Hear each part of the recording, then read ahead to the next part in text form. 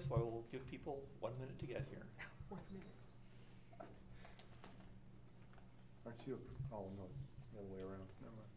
Aren't I Professors, you gotta wait like 20 minutes or something. being the son of one, that's not true. But as a choir director, someone taught me, and it's very true, is that if you start late, then the people who come late just come later and later and later. So start on time. Oh, yeah. So what was your father a professor of? Mathematics. Okay. John and Betsy said they'll be here in 5 minutes. Do we want to wait for them? You said 1 minute? They've been out a long time. I know, and they're both moving a little slow. I think we can cut them a little slack. Deborah's gonna sneak in the back door about 7, but she's Okay. gonna listen online while she drives. Okay. So I'll unlock that. And what time is it that we normally break for a snack? It's right around 7:15? 7:15 in that range, yes. Okay, I just. We don't have to move that time. For do her we? ice I'm cream. planning as for well. my ice cream, whether or not Oh. I need to take it off the counter at a certain time. Yeah, we can't move that time, that's. Father, I have a question about last week. The book you recommended on Divine Providence, who was that by? You showed a, Walter Chiswick, Father Walter You read it to Chiswick. me is Father Walter Chiswick.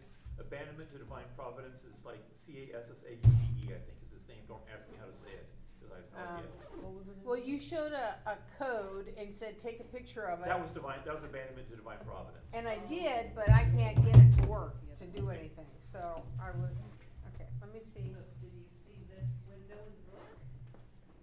Of course, it's the harp window. It's a harp, yep. Yes, yeah, so John Powers writes about St. Pat's Wapella in here.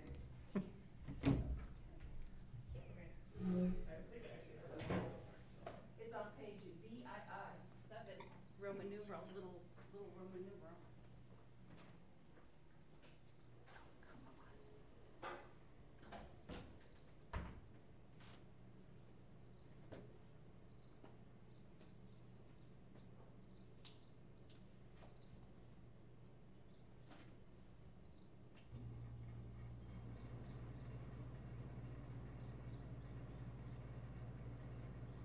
Birds are just out there.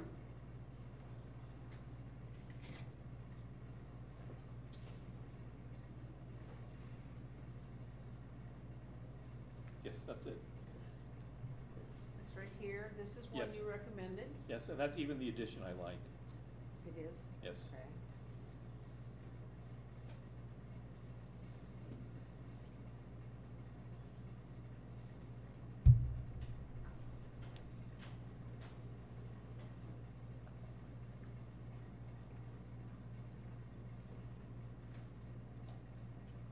I haven't even really looked at the shells in the back.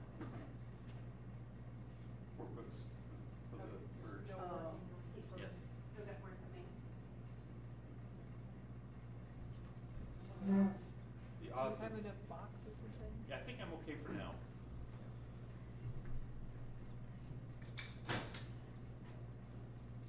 There they come, Mr. Nooney. Nooney, we'll call him Nooney. It's the bionic man and his bionic wife.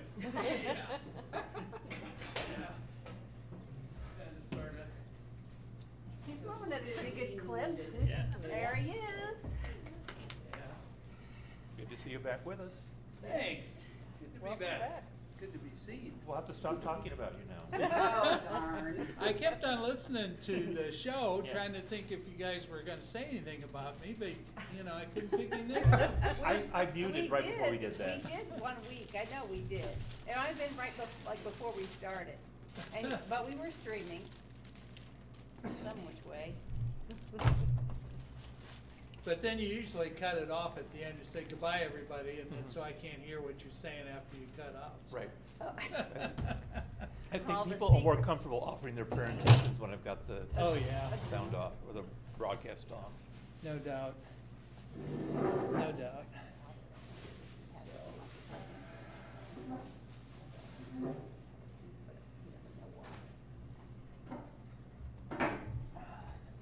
We've got any text telling me they can't hear us or not. Okay. I didn't even bring my phone in with me.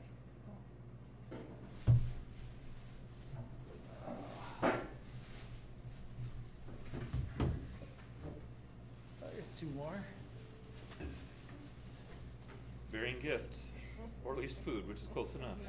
Yeah. I think that's a great idea. I love that. That's a great idea. And we should be here Thursday too for the parish council. Yeah, It'll be your last one. yep. Sad. Actually, it is. We have a good parish council, so. Yeah. I'm hoping I've one as good where I'm going. Well, I know Hopedale Oh, that- pretty well. yeah. It's a nice little community. That Isaac Ferry's kind of a Oh, yeah. bum, That's true. but I didn't mean that, people at home. We have him review those. Yep. Right. In the name of the Father, the Son, the Holy Spirit. Amen. Amen. Amen. Come, Holy Spirit, fill the hearts of your faithful, enkindle in them the fire of your love. Send forth your Spirit, and they shall be created, and you shall renew the face of the earth. O God, who by the light of the Holy Spirit did instruct the hearts of your faithful, grant to that same Spirit we may be truly wise and ever rejoice in his consolation. Through Christ our Lord. Amen. In the name of the Father, Son, and Holy Spirit. Amen. Amen. If you've heard other versions of that prayer, they are wrong. That's the one Father Zilla taught me in seminary, so it is by definition right. So I don't want to scare people off, so I didn't use the D word earlier, but we are talking about discernment. Almost as scary as the E word, which is evangelization. I don't have a slide on, I just want to make sure I mention this. There's a fancier phrase for it, but basically discernment paralysis, where you spend so much time trying to discern what you should do that you never actually do anything. As my mentor, Father Brett Brannon of I Want to Want, Do Want fame, says sometimes you have to put the car in gear and drive. Doesn't drive itself. You can sit there. You can sit on the curb and think, should I go? Should I go? Should I go? And you have to take the next step. You don't have to ask the person out. You have to go to ceremony, whatever it is. Speaking of Father Brett, the most important thing on hearing the Holy Spirit. Are you not working?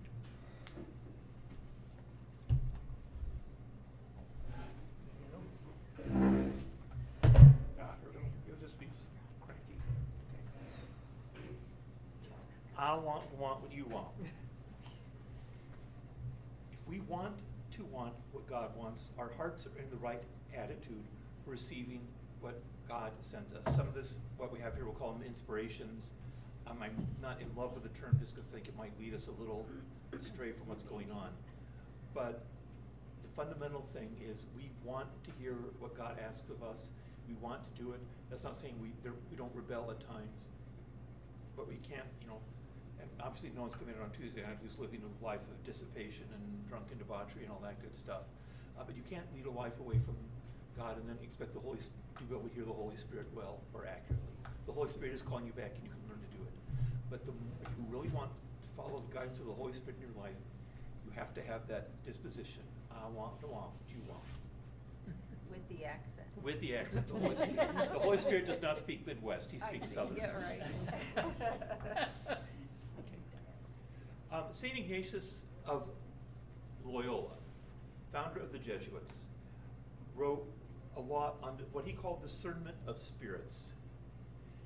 And the way he put it was he talked about good spirit and bad spirit and how to discern which is which. I don't know what he believed. I think most of us, including me these days, will say it's not always spirits prompting you. Every temptation does not actually come from an evil spirit prompting you, and every good spirit is not an angel whispering in your ear, the good angel and the bad angel. That's not necessarily how it works.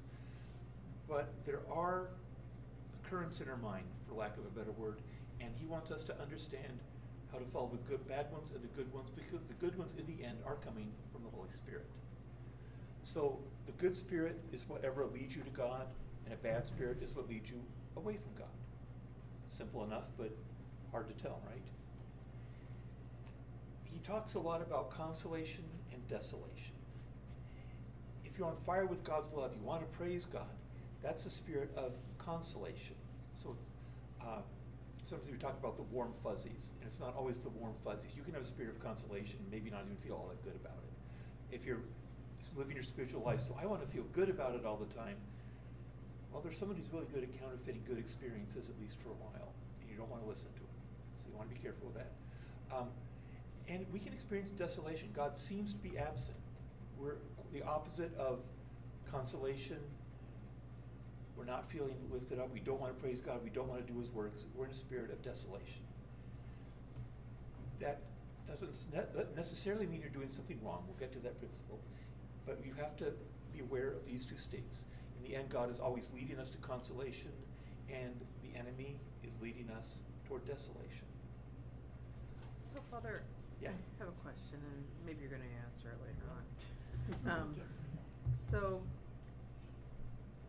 I go through what I call periods of darkness where I want to do, Hold that I want question. to do it, okay, I all right. don't know if we'll get to it later, necessarily not. It's a good question, but it Okay. might fit in later. Okay, all right. And desolate, yeah. The saying goes is God comforts the afflicted and afflicts the comfortable. So if you get all full and satisfied with yourself, God will start pricking at you. If you are troubled but want what God wants, then he will work to comfort you. Not immediately. St. Ignatius had a very, very organized mind. I do not. But he wrote 14 rules on how you decide whether it's a good spirit or a bad spirit. Okay. So, first rule. So we're talking about people who live a life of habitual mortal sin. The enemy, as he calls him, proposes to them apparent pleasures. Says, look what you can get by shooting heroin or whatever it is. And they continue to imagine all of these things, and it holds them trapped. Sin traps us. It's all over Scripture. It's a reality. People say, oh, I'm free, I can do whatever I want. No, I'm free if I can do what God wants. God, I'm God's slave. No, God makes you really you. It's a false opposition. But the enemy will say, look at all this cool stuff you can have. This is the world around us, by the way. Look at all the cool stuff you can have. And there's nothing wrong with cool stuff per se, but you can't place you'll always betray you in the end. My older than the hills history professor said, gentlemen, technology will always betray you. He didn't even like, basic computers, so. These persons, the people who go from mortal sin to mortal sin, the good spirit does the opposite thing. Pricking and biting their consciences through the process of reason. What this is saying is that, and I don't want to write it talk. Anyway, there's a certain level on which we know what is right and wrong. And not just in our hearts, our minds know how we're created to work. And so if we are going from wrong thing to wrong thing to wrong thing, there's always that voice nagging at us, saying, you're going in the wrong direction. You're going in the wrong direction. How does he know where we're going? It's easy to kind of quickly block it out, like, Yeah. no, I'm Yeah. just gonna go ahead and do whatever I wanna do. Planes, trains, and automobiles. Planes, yeah. Right.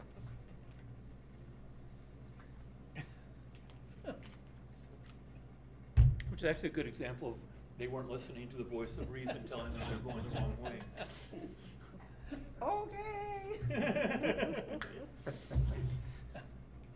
The second rule, vice versa. So this is people who are really working about trying to be holy.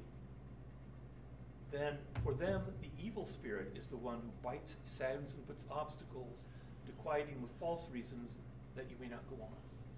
The devil's favorite tool for people who want to get holy is discouragement. One way or another, saying it's not worth it, you can't do it, look at all the good stuff you're giving up. And the good spirit gives courage and strength, consolation, tears. You can cry over past sins. There's something to that. Inspirations and quiet.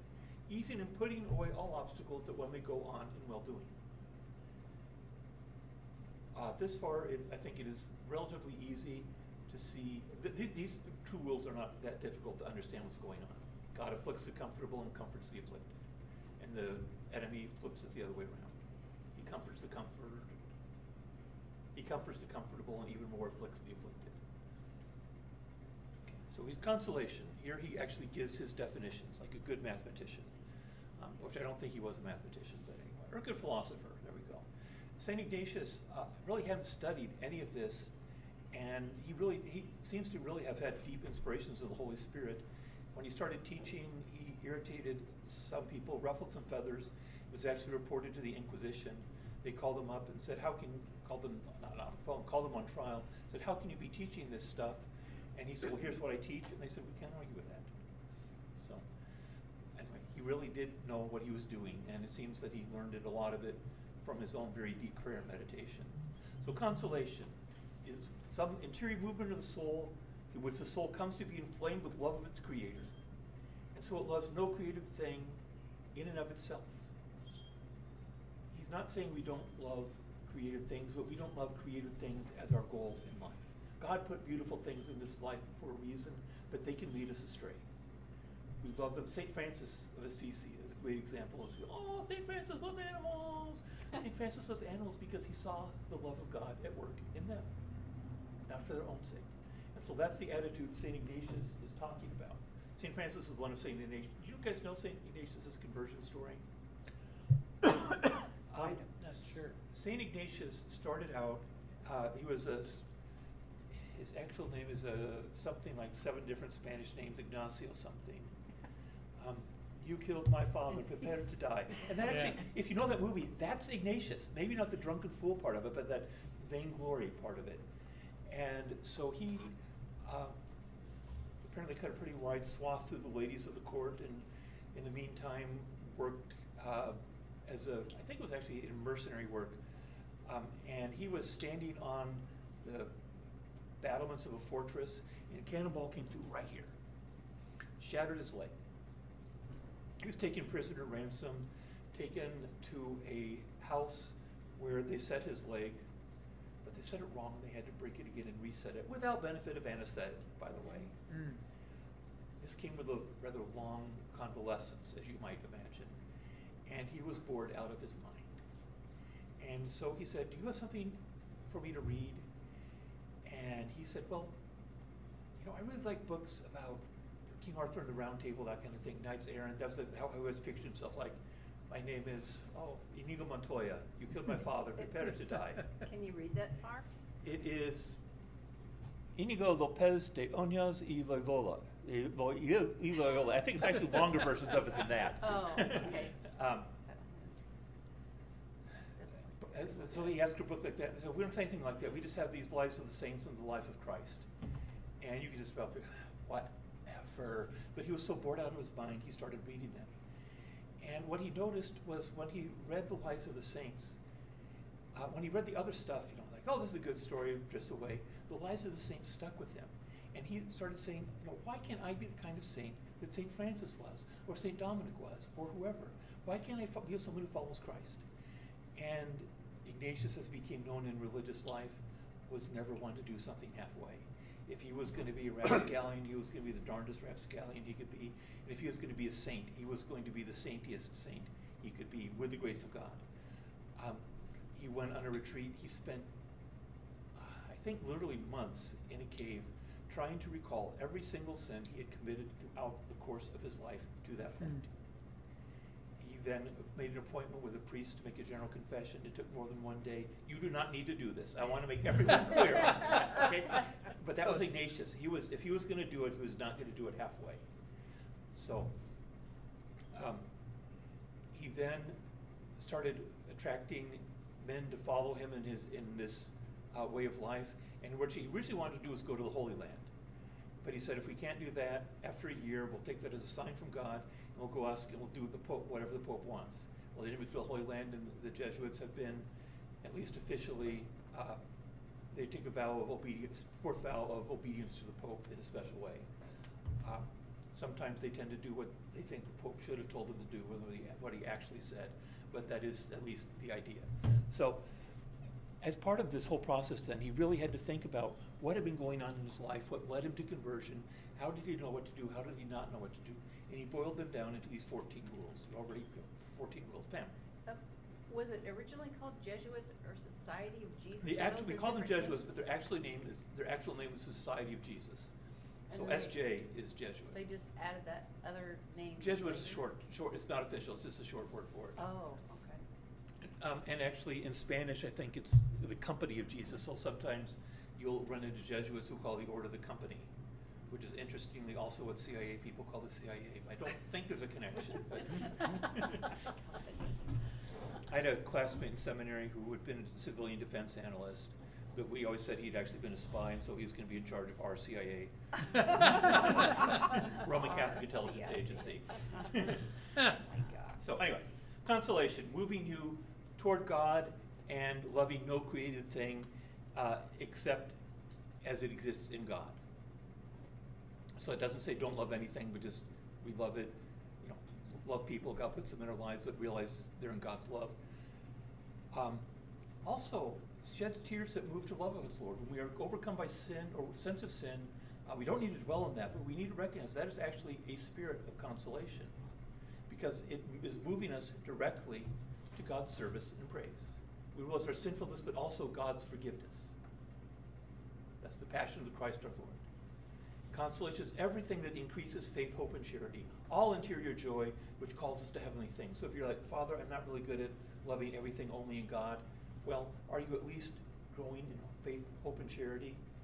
Are you calling attention to heavenly things, the salvation of souls? That's consolation. Big sign of consolation, by the way, this overlaps a lot with some of the other stuff I've done with Father Philippe, is that peace. And this is going to come back up again. Consolation gives you peace, a true peace, a lasting peace. The devil loves to upset. Mass this morning, for everyone who's actually awake for that, Jesus says, peace I leave you, my peace I give you. So that's a gift of the Spirit. So now you're of course wondering, then how does he define desolations? That's the fourth rule. Everything's contrary to the third rule. Darkness of soul, disturbance in it, movement to things lowly and earthly, the unquiet of different agitations and temptations. Your soul's always turbulent. And this is very important later on. Not trusting in God, without hope, without love, lazy, tepid, sad, as if separated. Notice he says as if. Separated from his Creator and Lord. So consolation and desolation are opposites to each other. And so the thoughts that come from consolation are the opposite of thoughts that come from desolation. I know this is all abstract, but it really does, I think, fit together and make sense. The fifth rule. I short it down a little here. In time of desolation, never make a change in spiritual practices. We had a saying in seminary, never discern out of seminary in February. It's dark and it's cold and everything you can play on a sense of, and you're like, oh, it's barely started second semester. Is everything that can wear you down is there. It's more important when that sense of spiritual desolation, when you feel lost from God, the temptation is to shake things up. To a certain degree, if you really are confident you're overdoing something, you could cut back on it. But don't say, this prayer is not working, I'm not going to do it anymore. Okay? Sounds odd, but don't do it. So how does that differ from the dark night of the soul? That's Michelle's question, Okay. which isn't technically in here, but is a good one, so we'll get back to it. You're going to remind me at the end, right? Yeah. Okay. So when you're in desolation, be firm and constant in the resolutions and determinations which you were before the desolation arrived. Okay? Consolation is the good spirit who guides and counsels us. In desolation, it is the bad. You cannot trust your instincts, your feelings, or anything else when you are in that state of desolation. Remember, back desolation is attempting to tempt you away from God. So if the choices that you made when you were in a good state need to endure while you're in desolation. It's not perhaps an absolute iron rule, but do not abandon anything easily. I've talked about in other contexts, if you sin and you fall into a state of desolation, you need to pick up your prayer life right as if nothing whatsoever had happened. And are there levels of desolation? Probably. Yeah. One name you will probably want to go home and Google is Dan Burke, who does a lot of work on spiritual direction. And he has a blog where he discusses these in more detail than I do. Is that Burke with an E? B-U-R-K-E, yeah. Spiritualdirection.com or org, but don't type that in because then if you get the wrong one, you'll end up at who knows where. Google for Dan Burke Ignatius and you'll find it. So never make important decisions if you can avoid it in a time of desolation. Even when you're trying to just determine what's right and wrong, what should I do, what should I do? And there are times when you're in desolation, but there's a medical emergency or something, you have to make the best decision you can then and there. but in general, you want to avoid making major decisions in a spirit of desolation, because it's not God working on you effectively at that point.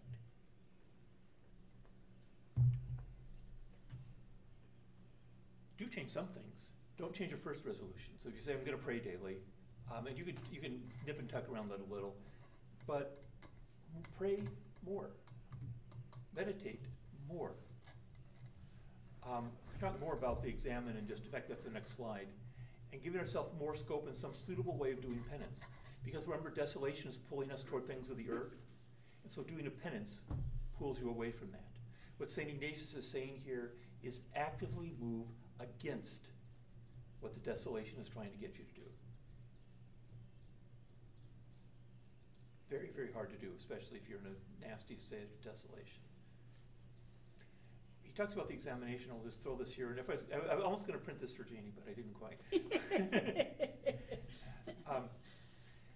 Do this every night, or something similar to this. St. Ignatius said, I believe, remember this correctly, is that if you were faithful to this, it would be hard to go too wrong in your life. There's a bit of a problem with it that I'll get to just for people like me. But number one, place yourself in God's presence and give thanks for God's great love for you. That's, although we don't often think of it, when we read the sign of the cross at the beginning of prayer, that's what we're doing. We're invoking God's presence upon us, invoking the most holy Trinity. And give thanks for God's love for you. Pray for the grace to understand. God wants to give us all kinds of graces, but we don't always remember to ask for them or make use of them. Review your day. What you're doing is you're looking for movements of good spirit, bad spirit throughout the day.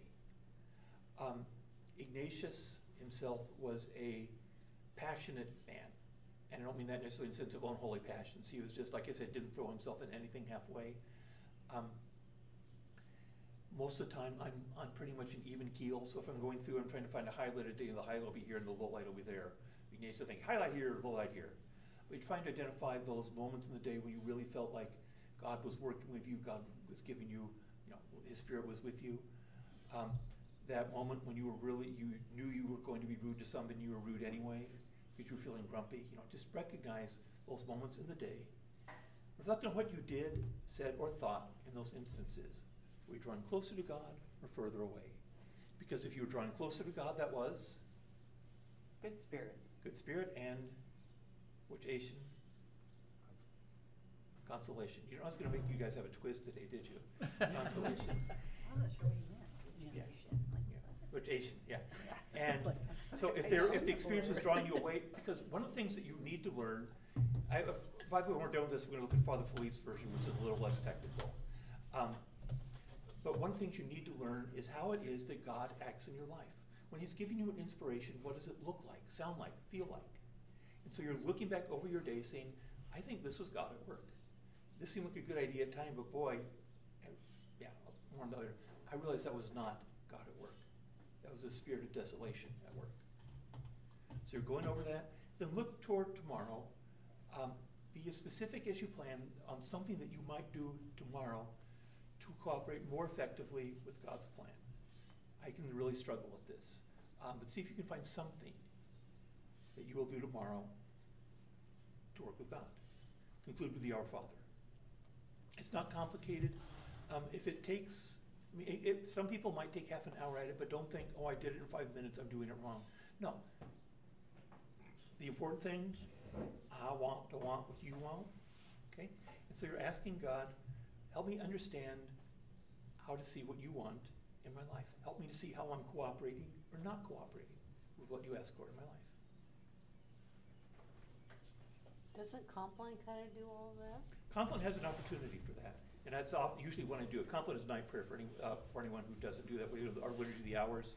There's the prayer that you pray somewhere shortly before you go to bed usually. And it includes that chance to look over your day. And I really, really do I don't care if you pray Compline or not, I really do encourage you to do this. Hold on. Okay. Yeah. The seventh rule. And this is Ignatian wordy, and I don't know how much this is just him in translation. The idea, as best as I can get it, is If you're in desolation, the Lord is leaving you to your natural powers. And you always will have the divine help to resist whatever's coming to you, but you may not realize it. You have enough, but for some reason,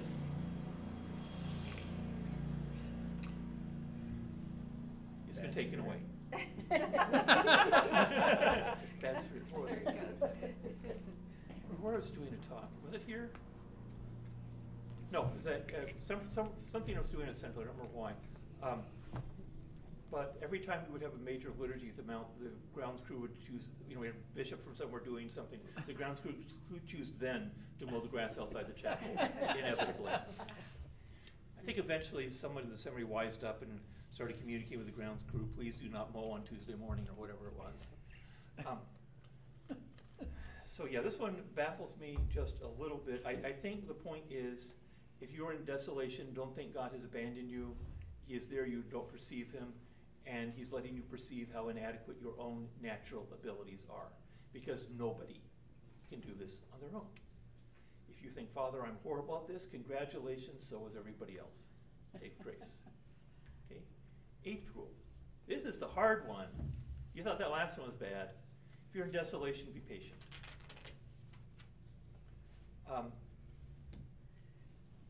You will soon be consoled, and in the meantime, 6th rule back here, pray more, meditate more, make sure you're diligent in your exam, and maybe examine and find some suitable penance.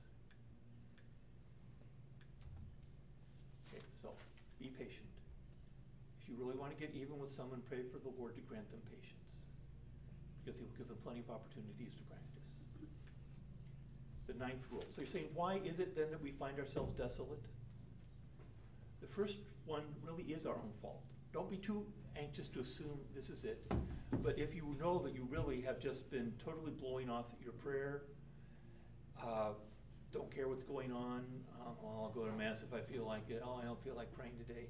That's different from sometimes people talk about going through the motions with prayer. That will happen. It's persistence in doing your best to pray that counts, not necessarily the feeling of, oh, I mean every single word of this heartfelt. You will drive yourself nuts trying to do that. It's one of the things that sent C.S. Lewis into atheism for a while, is he was trying to pray the Our Father and felt that he had to vividly feel the meaning of each and every clause of it, and he couldn't do it, and concluded he couldn't pray and just gave up on it. I don't think that's what St. Ignatius is after. St. Ignatius is like, well, I can't be bothered, or I'm going to rush through this as soon as possible because I want to be doing something else. That's what he's talking about. The second one is, I think what the 8th rule is actually getting at, was to let us see how much we, to see if we're willing to continue in God's service and praise, even if we don't feel good about it. Stretching us out. Nope. Sorry, the third one's the one that goes back one. The third one is that we can know that it is not ours to get or keep great devotion. So if you think, well, if I only tried harder, I would love God better, St. Ignatius is saying, no, it doesn't work that way. I'm not saying, oh, don't try to love God, but it is by the grace of God that we love him better, and sometimes we just need to be reminded by that. We say, look at what a wonderful prayer person I am and how grace-filled I am. You're wrong. And sometimes you will encounter desolation to remind you of that. So we may not build a nest in a thing not ours. We don't say, look at what a wonderful person I am, all these things, God, I'm like this poor tax collector over there. No. Raising our intellect into some pride or vain glory, attributing to us devotion with the other things of spiritual consolation. All those good feelings, we think, look at what I have managed to achieve. Sometimes we get desolation back of that to remind us we didn't achieve them. Having dealt with depression myself, I do wonder how it plays out in this. And I did skim through some of Dan Burke's stuff, and it is sometimes hard to tell which is which. And I also think sometimes depression can serve as Desolation. thank you, as desolation, and we can reap the benefit. Why does God allow us to experience these things? Because we can draw some benefit from it. And it might be, in my case, maybe that was one of, in fact, I know for a fact, it was one of the ways of God getting my attention. Like, couldn't you come some other way, Lord? Nope, this is the best one for you. Abandonment to divine providence, right? So, 10th and 11th rules. So if you're in consolation, don't get fat and happy.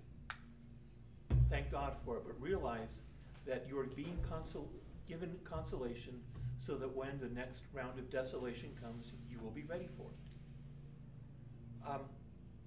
Saint Therese, one of our back statues, isn't she? Okay. You know about her final year or so of life?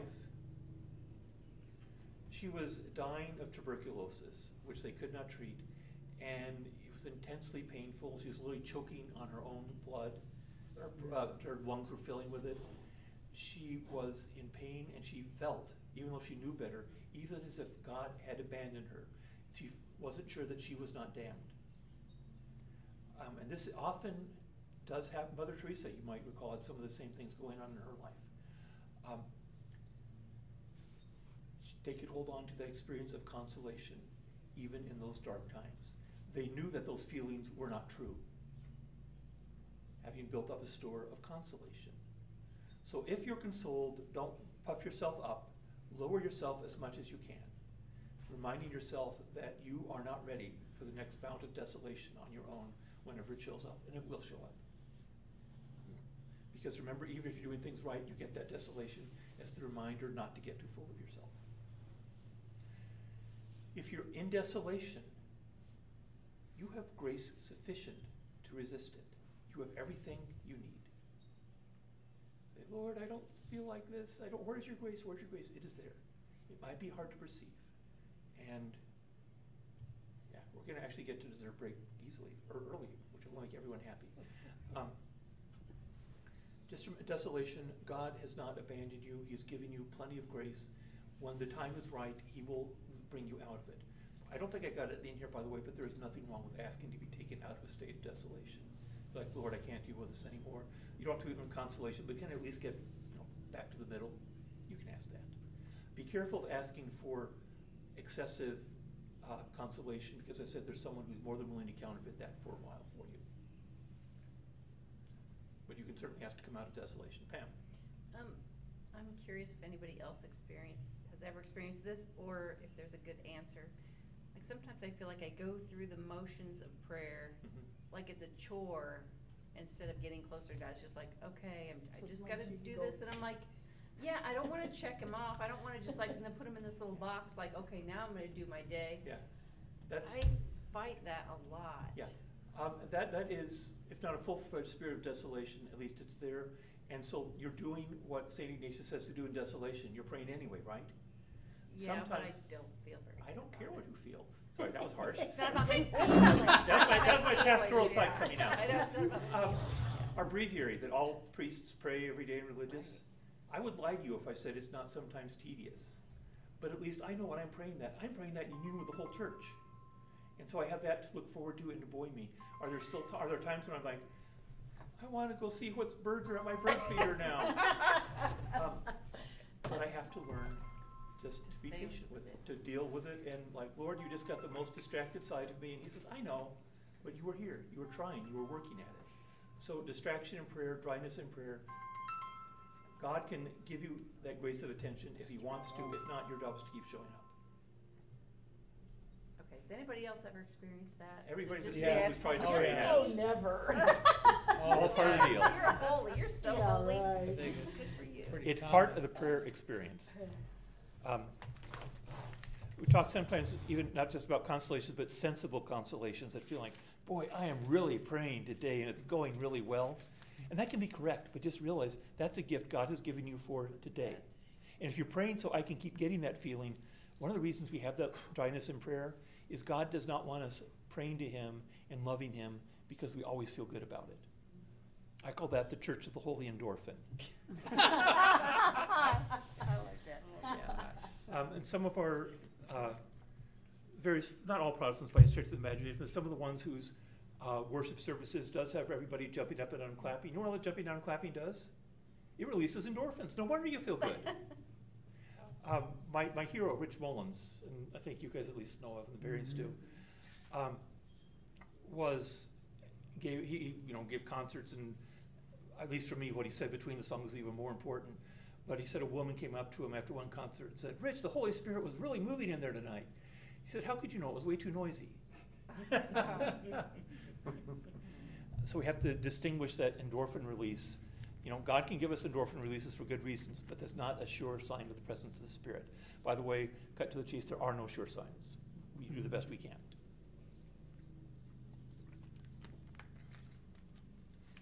"12 through 14 are examples that are really verbose and kind of confusing. I think what it boils down to is the bad spirit tends to flee when we resist. Which counterpoint, obviously, is if we keep giving into the temptations of the bad spirit, it's going to hang around. The bad spirit does not want things brought to light. The devil hates the light. More people need to come to confession. The bad spirit whispers to a lot of people, you don't need to go to confession. Even venial sins need to come to confession. Are you required? Can they be forgiven outside of confession? Sure they can. Can you just tell God in your heart what you've done wrong? Yes, you can. But there is a reality, and that confession is something St. Ignatius put in it. That's not just me making it up. Is bringing it to light in a context where you know you are encountering Jesus in a very real and particular and special way. Finally, know your weaknesses. Be honest with yourself, because the devil knows your weaknesses. Okay? So you have to know, when I mess things up, what got to me? How did it happen? And guard against that. You have the grace of God, you're going to win, but you have to know what it is. If you don't know what will get you, something they hammered to us in seminary, but it's true for everyone. You know, Monsignor Walsh used to say that the devil dances on the roofs of seminaries. He wants to get in, and if you don't know where he's going to lure you, you're very, very vulnerable to it. We have what's called, I'm wandering off topic, but that's okay. I'll give you chocolate in a minute, it'll all be fine. Most of us have what's called the predominant fault. When you sin, usually it's something in one particular way in which you're being drawn away regularly. And you can ask Jesus to help see what that is. When you're distracted in prayer, do your thoughts always turn to one particular thing? That can be a sign of what your predominant fault is. When you sin, is it always a certain temptation that gets to you? That can be a sign of what your predominant fault is. But whatever it is, you need to know it. When you said that the devil dances on the seminary, on the roof, I always felt like the devil takes more joy when he can get a good person to sin. Absolutely. Rather than those of us who are, well, I say those of us, rather than the average person who's trying really hard. But to get a saint to sin, or to get a seminarian or a priest to sin is, boy, they really dance on the road. Corruptio optimi pessima. Yes. The corruption of the best is the worst. See, it's well known enough, there's actually a Latin phrase for it. So, yeah, Pam. But also, like, coming out of confession or being in confession, you don't that often, or I don't that often have consolation. I mean, it's like I take it, I receive it, but it's not like, oh, I feel so much better. I don't have that. What am I about to say, Pam? I don't care. It is that if you were a bigger sinner. Your feelings don't matter. I can count on, I think literally on the fingers of one hand, the number of times I've had that feeling come out. My first confession was definitely one of them, and only a few times after that. It's just but the knowing is the part. The knowing is the, yeah. Again, God doesn't want you going to confession because you'll feel better afterwards. It's great if you do. He wants you going because you want to restore that relationship with Him. And I just trust that, like, all these graces come tumbling down upon me as I walk out of there. You gotta, all the angels are clapping. And, I don't know about the that. former DRE at St. Mark's School, I don't think this is a secret story I'm telling. She told me enough times, so I'll go with it. They would take all the grade school kids over to confession, and so we would work once a week. We'd get each grade level, and she was there when one teacher was saying, "Now we're going over confession, but you know it's not that important if you go. So go if you only really think you need to." And I don't know if she said or if the priest when they got there said the opposite. Said go. she swore she hears the voice saying, "No!" And she may well have been right. So, yeah, the devil hates confession because weakest points, it forces you, among other things, to own up. These are my weaknesses. This is where I stumble and fall. And now the word we've all been waiting for. Break.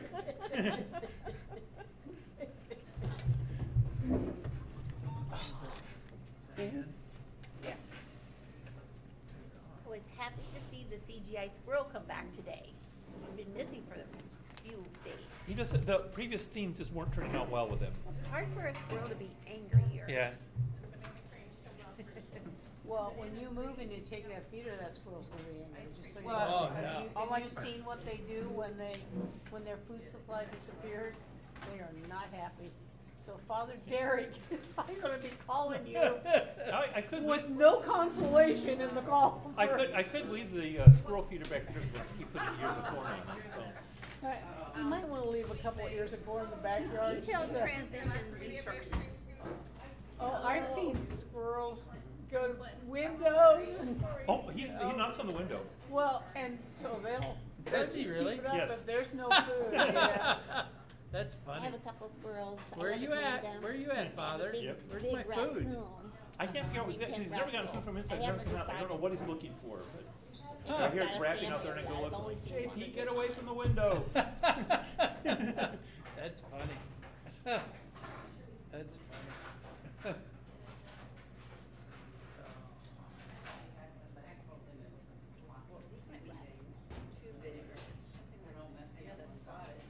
So I had this little guy run into my window this morning before I went to mass. Oh, they do that. And, We get those. he, I went out and I put a little blanket over him, you know, and he finally, just before he came to come here, he started moving a little bit, so I think he's gonna Squirrel? make it.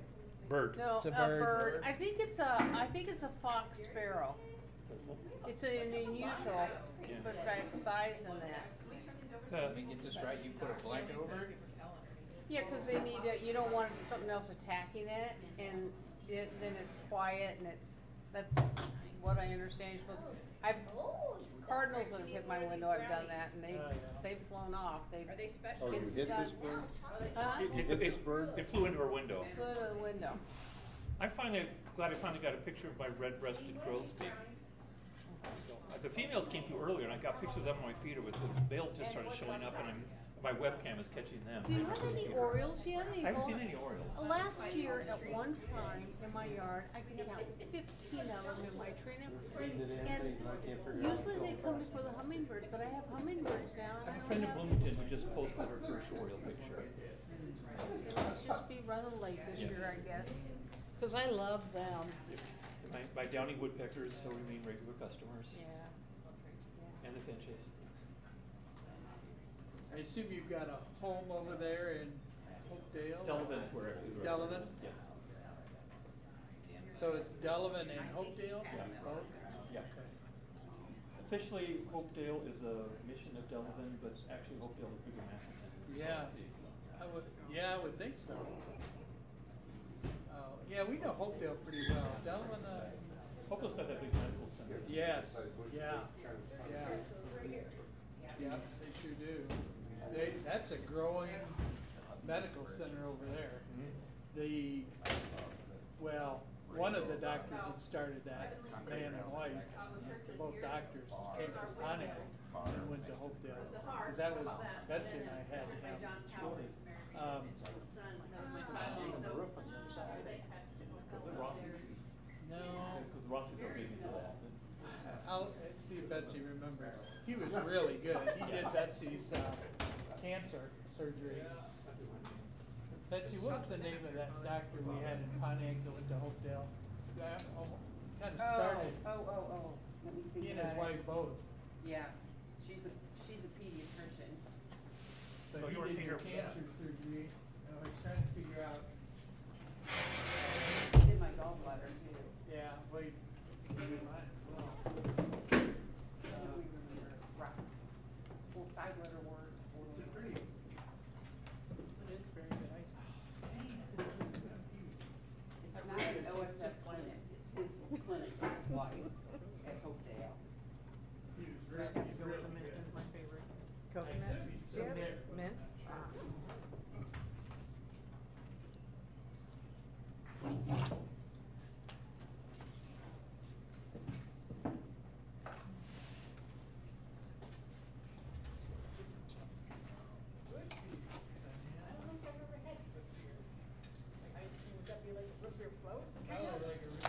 There's your beer float. Cool. Well, so we brought ice cream cake and ice cream syrup from Sweet May. So John won't worry about calories. Yes. I've never heard that one. And Clinton's drinking some of this too. All right, folks. Father, you have to go to Sweet May's in Clinton and use your gift card before you move. Or I can come back. If you haven't used it while you're here, I doubt that you're gonna drive back. Maybe I want to visit JP. Oh, that's true. I'm sure Father Derek won't mind if you go in the backyard, hang out, watch. That's good.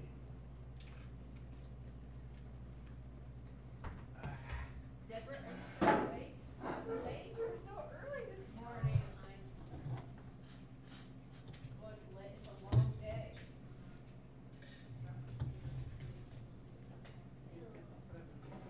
I'm amazed to see you at 7 o'clock. You were in the church before I was. Dang. Yeah, she's there, she's kinda like, ugh. And there were so many people there. So many. Did you get anything done this week? What you got, Indiana one, you said, or? What's that? You got something left in Indiana? There's 10 there. They got that one done. Oh, they got that? Sally was not there, right? They get much rain over there? No, that's my friend About Teresa 4 Sharon tenths. Ryan's daughter. Hmm. And that was only Melvin area there, She spent the night with us. 5 tenths, I think they'll go tomorrow. And she drove back to Indiana today. Your brownie's very good. I think they offered that. An attack. Ice cream's much better. Sunday, my rain gauge said 2 inches, and then King Reeser lived around the corner from us. She said, we got 3.5. Yeah. I don't think it got up to 2 down here. I went back and checked the rain gauge in my garden. It was 3.5. Well, I don't know what happened to the digital one. Frederick's there, Randolph said they got 4.5. And we got another 410, so we'd be right at 4. But only a 1.8 at the office. And Lightning Cam really had an opportunity to Right, show you us have a stuff. great time with that. Lightning cam? Right, that's the app. I have an iPad with a lightning 40 feature on it that pop up in the office window. That's some really spectacular shots. Oh, well, you had a pretty good time. You didn't hear the beginning of the live stream? You guys get done? It was like time to start. Yeah, we finished And I Friday. just said, John and Betsy are 5 minutes out. And he's like, should we wait for them? A lot of or- guys- I'm like, A lot of guys finished or within a day, day and a So half. he did wait. Yeah, I He think waited everybody in for our you area to get finished. That wanted to. There was a lot of guys that were going the week before though too, or some guys, not many. According to the plan on Thursday, got a spike like that on. Out of the ground? No, No, yeah, it'll be out though. that's, that's Oh, what I I thought you were gonna say that's it what was I did bad this after morning. frozen. It'll be out, yeah, another day or two. You finished everything Friday? Oh, yeah, yeah. Well, we had all the beans done in April. Wow. We And ran nothing we ran froze? 4 pretty hard days, got all corn done. Yeah. It was okay in the ground then.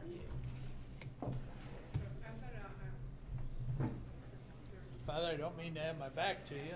That's okay. When I start talking, I'll move again. All right. Them dead ones are good.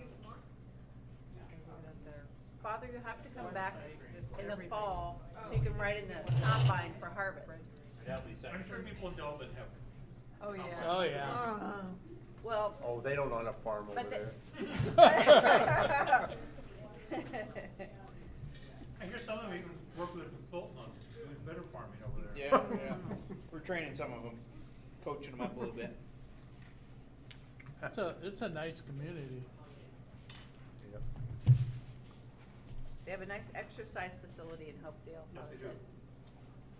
And a park where kids like to go play softball, baseball. Fun. Got a really nice hospital, medical center. I expected to go by it this afternoon, so. Saw my parents there. Got a good Ford dealership in Delvin. Yeah.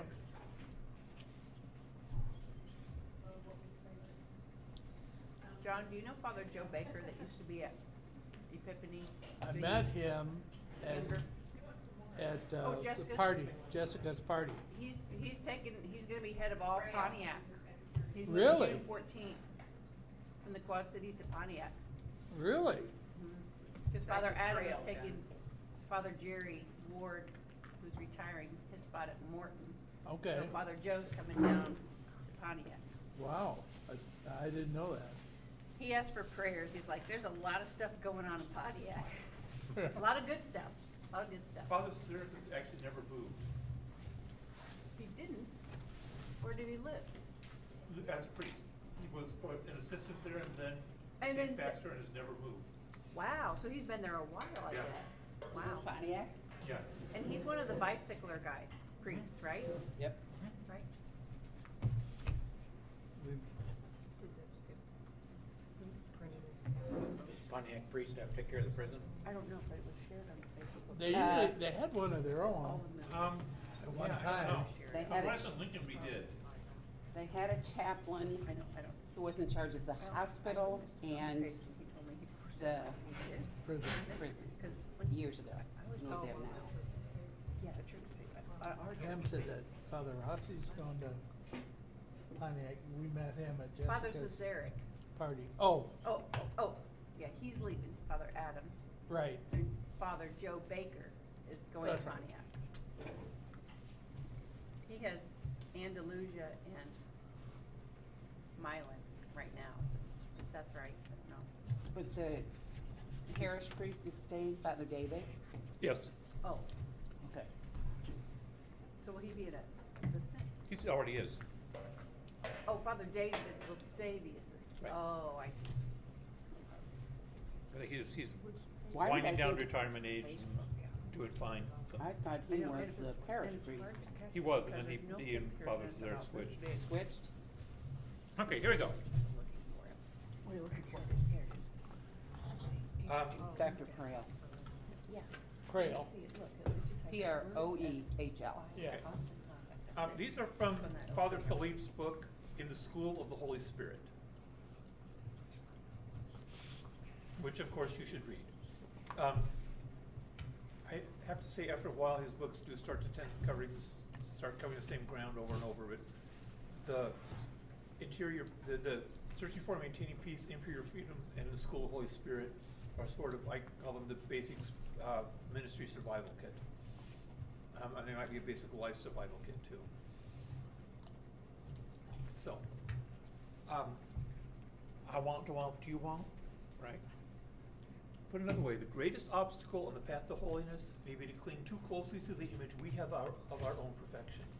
We think we know what we should be like, and we're not willing to let God tell us what we should be like. I call this probably unfairly sort of the Catholic mom blog syndrome, because some of the Catholic mom blogs you could read, they go, oh, this is my life at all, and then I'm not trying to run anybody down, but say, oh, you know, I should have 12 children who all wake up in the morning and dress themselves and teach each other calculus type thing. Not real life. But we can think, oh, I see these pictures that people, without like that, this is for what I said is mean. They're not doing it intentionally to mislead, but we all, the Facebook thing, very rarely do we actually put our real selves entirely on Facebook, because we're not going to do that. And so we can think, oh, well, you know, all my friends are always doing these cool things on Facebook, and I'm sitting on my bird feeder looking at squirrels or something. Your image of your perfection might not have too much to do with what God's image of the perfect you looks like. Obviously, if you're thinking, well, I need to stop being sinful, yes, that is correct. But in positive terms, back up just a second. So some of you at least are gardeners, right? So let's say that you look at your garden and it has a bunch of weeds in it. Okay? So the garden is your life and the weeds are sin. And you spend all your time pulling up weeds. What do you have? You do not have a garden. You have a barren patch of dirt. You want to be having a positive direction. What kind of garden are you trying to grow? And what this is saying is sometimes we can be trying to grow a vegetable garden when God wants a flower garden, or vice versa. or that for some reason God wants you to grow asparagus, which I don't know what God would ever do because asparagus is evil. Let's say he did it. Tastes Great. good. Actually, I've grown to, especially like long skinny asparagus and fried and with sauce on it, that's good. I can eat that. Butter. Giant He mushy, doesn't like giant it. mushy asparagus. Lots of garlic. Just Yeah. the cabbage family in general, I'm not big friends of. Anyway, but the idea of being, if the idea of our perfection is simply being sinless, that's not it. Sinless is a negative thing. Our perfection is a positive thing, but we can have a wrong idea of what that positive thing looks like. We need God to tell us what it is. Oh. I want what you want, whatever that may be. We say, Lord, I try to please you and I fail. I cannot do what you want. You know why that is? Very often, God doesn't, we have this idea like, I'm going to do this great thing for God and he's going to come in and bless it. God only gives you the grace to do what he asked you to do. So if you're heading off in your own direction, say, God, why aren't you helping me do this? I didn't tell you to do that in the first place. Okay? God grants what he commands. God will never, in fact, Bishop said this at confirmation, he said it again in our Catholic schools mass, is God never says, go do this, good luck, tell me how it went. Good luck. He's always there with, I'm paraphrasing him a little bit, but he was very close to, that's what he said. Okay. So when we profit, we make good use of an inspiration the Lord sends, he sends another, and thus our Lord continues his graces as long as we continue to profit from them. That's St. Francis de Sales, quoted by Father Philippe. The point here, again, being the more we cooperate with God, the more help we get. If we're constantly not making use of what we believe to be inspirations of God, and again, I'm not getting inspired, oh, I should do this, just this little, often these little nudges. If we're not making use of them, will at least become harder to discern, and we may miss them entirely. Do not turn that around and think, oh, every little nudge, was that God, was that God, was God?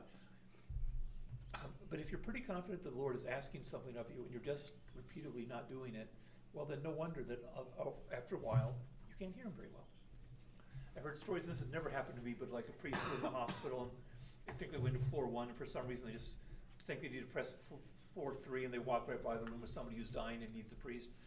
The Holy Spirit wants to do it with me, he can, but it hasn't happened yet. But that's a sort of, as if I really thought, if I was in the elevator and thought, no, the Holy Spirit, I think, really wants me to press 3, and I press 3. Is anything going to go, unless 3 is like a closed door or something? Otherwise, is anything going to go wrong if I walk in the hall and nothing happens? No? Say, well, I guess that wasn't the Holy Spirit, but I was trying, and that's the key thing. How do you open yourself up to receive inspirations? Nice little type, so Pam, because I know Pam really likes small type things. Number 1, be grateful for the graces you already have. I talk all the time about how important it is to be thankful to God. If you don't say thank you for the graces he's already giving, why is he going to give you more? Okay. Ask for them. He has this little prayer that I really like. Inspire me in all my decisions and never let me neglect any of your inspirations. Most decisions, actually, you don't need to mull over too much. Does God care too much what you wear when you go out? As long as you're dressed appropriately, no, probably not. I wear black most of the time. But actually, if I'm going out, if I'm going to the zoo on a hot day, I'm wearing shorts and a t-shirt. I'm not wearing black, sorry. And that's okay, that's a decision I could make. But if I thought, wait a second, I just got this feeling somebody needs to see a collar today, then I would do it. Monsignor Brownsley, one of my pastors, said that one of the reasons he wears his clerical garb out a lot, which I tend to do unless I'm going to be sweating like the thing, but someone who sees me has thought about Jesus today. They might have had a good thought about it, but they've had a thought about it. Resolve. And that's true. Yeah. Resolve to refuse God nothing, to obey him in all things, big and small. And usually we have to start with the small. God doesn't start by saying, I need you to go do this big project for me. He starts by saying, I just need you to do the day-by-day things, the little things. when you already know what God wants, and most of the time, do you have a big, most of the time God wants you come to Mass, pray regularly, not run over the person in the grocery store who just cut in front of you, who's probably me because I've been impatient. Not hard to do. Do those things, and do them in a spirit of trust and obedience. Say, Lord, I know if she gets the last thing of Cheerios, it'll be okay. I'll get the generic ones instead, or whatever it is. Overlap from last week, abandonment to divine providence. If God keeps saying, I'm trying to send you in this thing, and you aren't listening because you don't trust me, you're not going to hear. Be detached from our possessions, our ideas, our point of view. You have to be willing to be wrong. Not wrong about Jesus, not wrong about the faith, but wrong about darn near everything else. I'd harp on this too much, but I'll do it anyway. We have to be willing to say that maybe our political views in one way or another are wrong. Maybe God is calling us to something else. I would say that to a room full of Democrats. I would say that to a room full of Republicans. I would say that to a room full of independents. In America, in this era, it seems to me very much, we are way too attached to our political opinions and not willing to listen to what God might have to say. And if you think I'm by that endorsing anything in particular, nope, not even going there. Just want to make sure we keep our willingness. Have to be willing to hear what God wants. Detached from our possessions. If God says, I need you to leave this stuff behind, can you do it? I get to clean out every 3 years, whether I like it or not. And it's getting easier. But look and say, I've carried, I told Pam right before this, yesterday, I opened a tub that I had not opened, I'm convinced, in 10 years, which means it has gone through 4 moves with me. Why?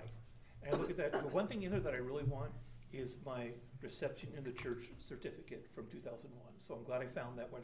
I've been wondering for 10 years where it was, and now I know. But the rest of that, and so many other things, books, I'm a really good book hoarder, so thank you all for taking them away from me. If I had so much stuff, I'd say, Bishop, you can't move because I got too much stuff. That's a problem. You don't have as much as Father Schultz. I don't have as many deer heads and stuff.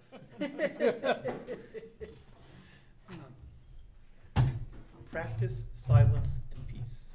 I know I've talked about this before too. We live in a really noisy society. I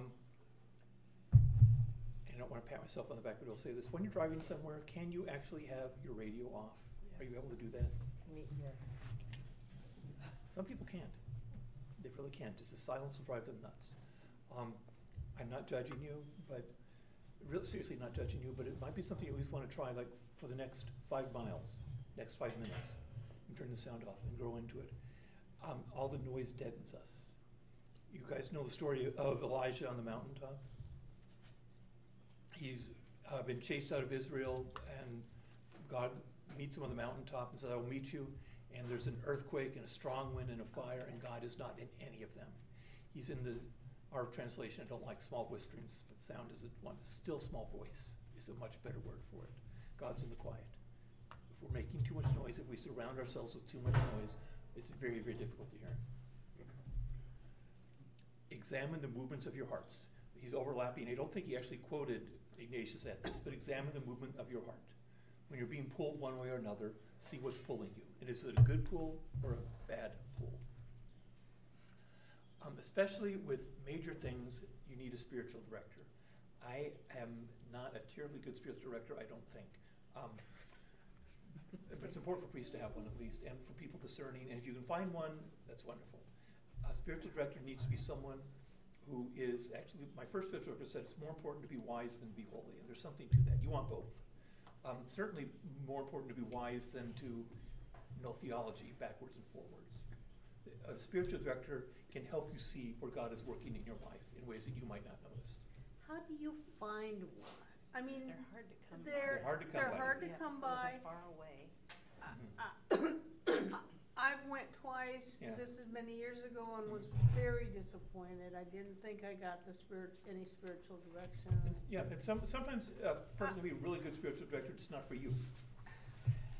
So, And I don't mean just Mary Ellen. I just mean in general. That could be for all of you. Sorry. I just don't know where you find them, and you ask Yeah. about them, and people are like, no, I don't You know might where start they-" with a Yeah. pope. It is a little easier for priests and seminarians to find spiritual directors because we need them more than you do. Sorry, but that's the honest reality of it. So priests will carve out more time. Sometimes consecrated religious can make good spiritual directors too. Go to St. Meinrad, ask if they got anybody. That's what I just was down there, and it Yeah. turns out that they do have that available, and That would be a good place to that go. was St. Meinrad is probably, in Yeah. Indiana. How long does it take to get that? She was asking about St. Meinrad. How far 4 is hours that? and 15 minutes from my house. So it's like she's It's done a in, couple down toward the retreats, southern tip of Indiana. personal retreats. It is right next door to Santa Claus, by the way. The town. Mm-hmm. Santa Claus, Indiana. Santa Claus, Indiana. So this is the key question everybody's been waiting for all evening. So how do you know if this inspiration is actually from God? Jesus says, "My sheep hear my voice and they follow me." I can unload all my stories on you now because I don't have to hold them back. Deacon, I think Jerry Johnson was his name, was a few years ahead of me in seminary from someplace out west, and he used to be a livestock farmer. And he had sheep, and there was one ram that just loved to butt him whenever it got the opportunity. And he would hear his voice and would line up to do it. And so one day, he put the ram here and a fence post here, and he stood and turned, and the ram came after him, and he stepped away, and the ram slammed head first into the post, and never did that to again. He said, "Now my sheep know my voice." If you're in places where they raise sheep, you can see this very often in the Middle East. You have two herdsmen with their flocks, and their flocks will pass, and they will sort themselves out on the other side because they know the voice of the shepherd. So what we're trying to do is know the voice of our shepherd. We have to work on learning it. One thing we know for sure, God does not contradict himself. So if you think your inspiration is telling you something but it's against Scripture, not an inspiration. If it's going against the teaching of the church, it's not from the good Spirit. If you've made a committed vocation, I hear the Spirit telling me to abandon the priesthood. I know guys do leave, and sometimes they're right, but I have to at least look at that one very, very, very, very carefully. If the Lord is saying, abandon your family, abandon never. There have been situations, St. Jane Frances Chantal springs to mind. She was a widow with several children, and she was called into religious life, but she had to make provision for her children first. You have to fulfill your commitments. The Lord will never call you away from commitments that you have made. Or at the very, very least, you need to look at that very, very, very, very, very, very carefully. You also know by its fruit. And this is the tricky thing, is that you can only actually work this in retrospect. Say you do something and you think you're following an inspiration and it fails horribly. Does that mean it was not an inspiration? No. What you have to say is, am I at peace with the decision I made?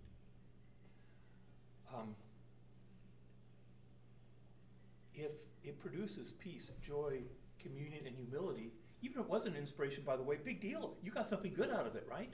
Something truly good. Sometimes when people are, I talked about this, I think, way back when I talked about apparitions. Sometimes when people have a false apparition, but if it's leading them not toward pride, which is what the devil would want out of it, but toward humility and service, big deal. The devil goofed. You got something good out of it.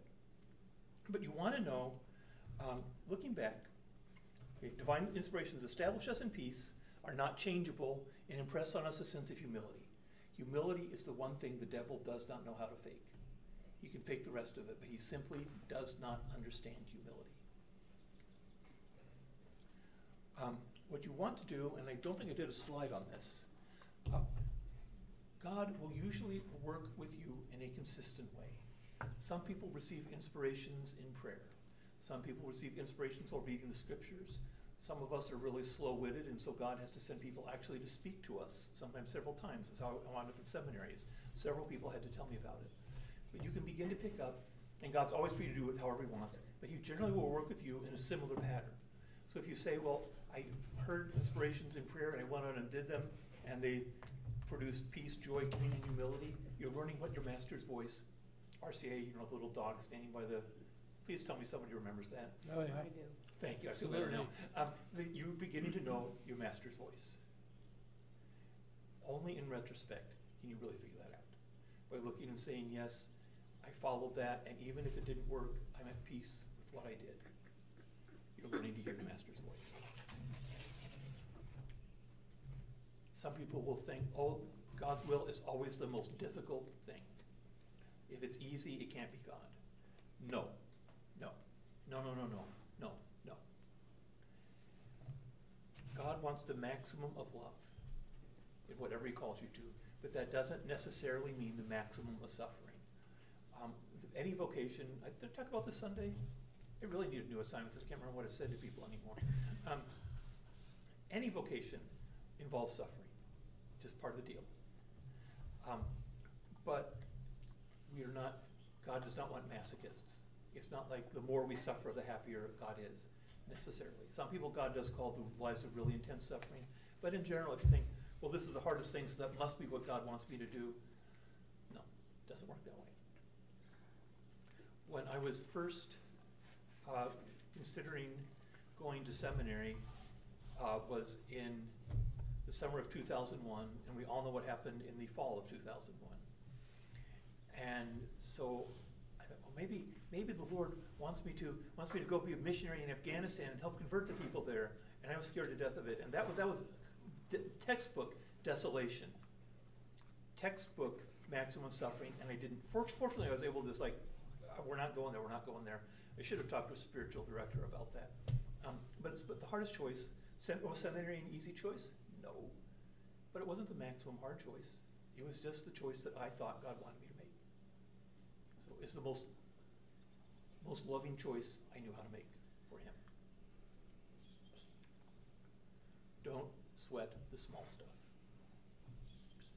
Like I talk about what do you wear, it's actually not that big a deal. Do you count small change the way you would big chunks of gold? No. If your change count comes off by 25 cents, it's no big deal. Okay? So if we were like, I gotta get this every little bit of my life right in accordance with the inspirations from God, God actually gave you intelligence and reason for a reason. Most of the time we just need to think about what's the best thing to do in this situation. What am I gonna have for tonight? Whatever Jimmy makes me, I don't know. Just kidding. But things like that, you know, if you're saying, well, I'm gonna eat high on the hog while people around me are starving, okay, that's a little thing, but the choice of reasonable menus is no big deal. Don't sweat the small stuff. Live your life in a reasonable way, wanting to do what I want what God wants, and just be confident if you're actually headed in the wrong direction, he'll get your attention. If it's something out of the ordinary, like pressing 3 on the elevator when I was gonna go to the ground floor, it seems reasonable. It's compatible with your obligations. If we really think it's the voice of Jesus, who I misspelled, sorry, Lord, and having learned over time what Jesus sounds like in my life, and if we feel more at peace the more we say, yeah, I'll do this, go ahead and do it. What's it gonna hurt? Even if it's not an inspiration, it's reasonable, it's compatible, you're trying to do what God wants, you're at peace, do it. Then apply that retroactive test and say, well, wait, was that the voice of Jesus? Was it not? Bigger things, and touched on that one earlier too, consult with the wise. In diaconate formation, in seminary, religious life, you have to have a spiritual director. Just no question about it. Priests should. I do, but I'm way overdue calling mine, so I need to make an appointment with him. You just need someone who can help you work with these things, because sometimes it can be obvious to somebody else, or fairly obvious to somebody else who's going on in your life, and we're just too stubborn to see it or too hard to see it. So before you do something really big and drastic, find somebody wise and get their advice. That's the last slide.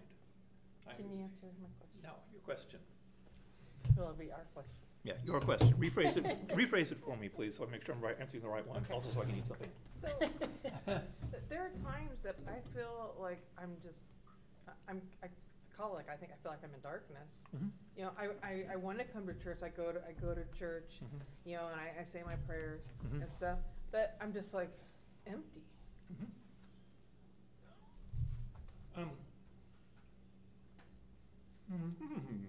We've all Going through the motions. yeah. Wah, wah, wah, wah, wah, wah. Those at home, I have my mouth full, so I'm stalling for time.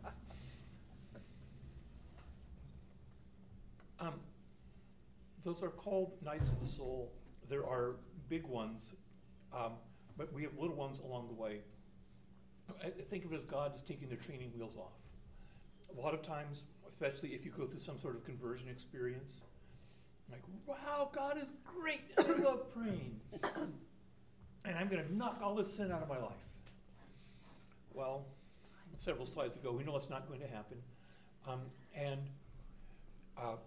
But God wants us to follow him not because of our feelings about it, not because it's easy, not because we enjoy prayer, but because we know it's something we need to do. Motivated by love of him. Even if you're feeling dry, if you feel like why am I doing this? Why am I saying my office when it's the same Psalms I've been praying for the past 15 years? Because I love God. And this is something I promised I would do for someone that I love. And so you might say you're just going through the motions. No, you're saying, Lord, think of all the other things I would rather be doing, and I'm here instead. I would rather give you a gift that, oh, wow, I feel really great about this. But that has to come from God. He himself has to give you the grace to do that. He's the one who's giving you the grace to keep praying even though you don't feel like it. Say, Lord, can I have some other grace? And you can ask for that. You say, Lord, I'd really love to, be more enthusiastic about my prayer. Up to him. Our job, most of actually growth in spiritual life is simply a matter of showing up. How we advance and when we advance is up to the Lord. We have to keep showing up and asking. Actually, that's an indispensable part of it. Say, Lord, at the appropriate time, move me up. Keep me advancing. But we really just, no matter how we feel about it, because your feelings don't matter. I'm picking on Pam because I can. I only have a few weeks left to do these things. I have to pick on all of you. Regardless of how we feel about it, we're going to follow the Lord. Even down what seemed to be, even though I walk through the valley of the shadow of death, I fear no evil. We walk through those dark valleys. The two big ones, by the way, people talk about are dark night of the senses and dark night of the soul. Dark night of the senses is when, way back in the early slide, we think we love things in the world only for their being in God. And so God takes away our enjoyment of everything else. Everything you used to do seems like, talking depression, and I think it's actually something that can happen with depression. It can be that purging process. Is nothing seems enjoyable to me anymore. I wonder if chemo didn't do that too, because they also was on steroids and who knows what else, and I had the attention span of a gnat. And so nothing was enjoyable, but that helped detach. So it's that big, and you can come, and when you come out of it at the Lord's own time, you enjoy things, but you are able to enjoy them much more in their proper context. So that goes along for a while, and we think, and feel, in reality it is true, we feel, oh, I'm really close to God, and then God says, I don't care about your feelings. And that's called the dark night of the soul. And at that point, like I was talking about Therese toward her death, although I think it was a different state of affairs, but the person feels like God has abandoned them. Like their prayers of no value, they might well be damned, maybe their whole life has been a waste. And it is basically a naked act of faith to continue. So God wants the person to set aside, I'm not relying on my own strength anymore. I'm not relying on my own abilities, on my own wisdom, on my own anything, and casting myself totally on you because I know that's the truth no matter how I feel about it. Yeah, Marielle, go ahead. So it really is desolation. How you respond to it is, but it's not really any different than. True, yeah, it's major severe desolation. Yeah. Yeah. So it's just how you choose to respond. And both of them are purifying movements, because what happens is that we're trying to purify ourselves from attachment to earthly things, and we simply can't do it, not entirely. And so at a certain point, God reaches in and says, you can't do this, but I can do it for you. And so we lose that attraction for earthly things until we learn to put them into their proper context.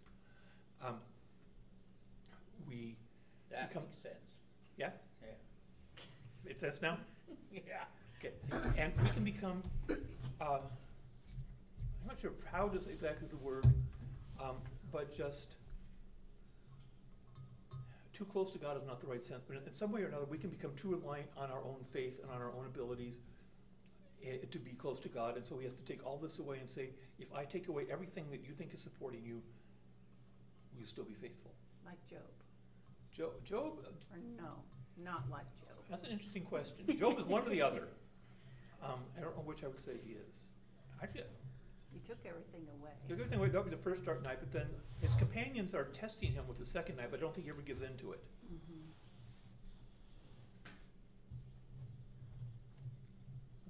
I have a question. Yeah. So this is kind of a little bit off, but, so I have a family member that I'd like to know, how do you help somebody who's chronically suffering, like a younger person, Mhm. for 2 years at least, Mhm. or more, with physical issues that, I mean, she can just sit home and cry all day, and she's forced to go to work because she ran out of sick days. So, but out of pain, she just, I mean, I try to send her encouraging things I get from mass or whatever, but she just feels totally Discouraged. yeah, I mean, like, there's no hope, and she's pretty young and has a young family, so it's really hard, but I don't know how to help her. I pray for her, but there's like no nugget that brings her consolation.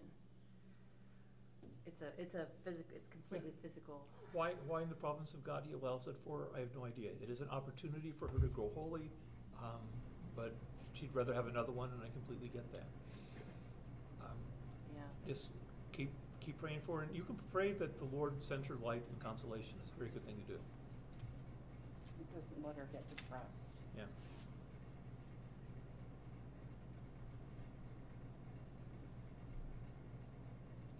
That's a great scar, John. Oh, thanks. It's a beauty. I'm so proud. Oh, wait, I'm not so proud. Okay, yeah, I think you and Janine need to compare needs after. I gotta have a race. No. I'd win that one. No races allowed. I'm timing them both to see which one Yeah. kneels first, so just so you know. Because she's, Right. No she's on pressure, the, but that's what I I'm haven't planning. kneeled I for will years, tell though. you, the doctor, I said I can just about do everything except kneel. He said, you're not supposed to kneel. I have 2 knee replacements, but he did say that was, Ain't getting it. yeah. Mine said it could. So I Yeah, sit, we yeah. sit at church. But, I mean, I I kneel bow, I Sunday. don't kneel. So you notice I don't genuflect much. Yeah. Questions are back on topic. Anybody quick before we close it's it off all here? about knees. Yeah. And kneeling. Oh, and even, it bugs me that I can't genuflect, because my idea of perfection is the guy who can genuflect. But if that is something the Lord has pretty much taken from me, Yeah. then I need not to argue with him. I'd save a few genuflections so I can do them on Christmas, the Annunciation, and Corpus Christi, and that's about it. Well, Holy Thursday.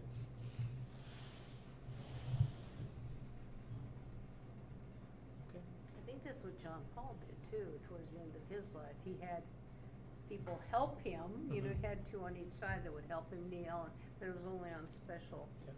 I don't know if I've any servers big enough to do that. Yeah, Mm-hmm. yeah. Okay. Well, I will thank you, people at home. thank you, Bye. bye.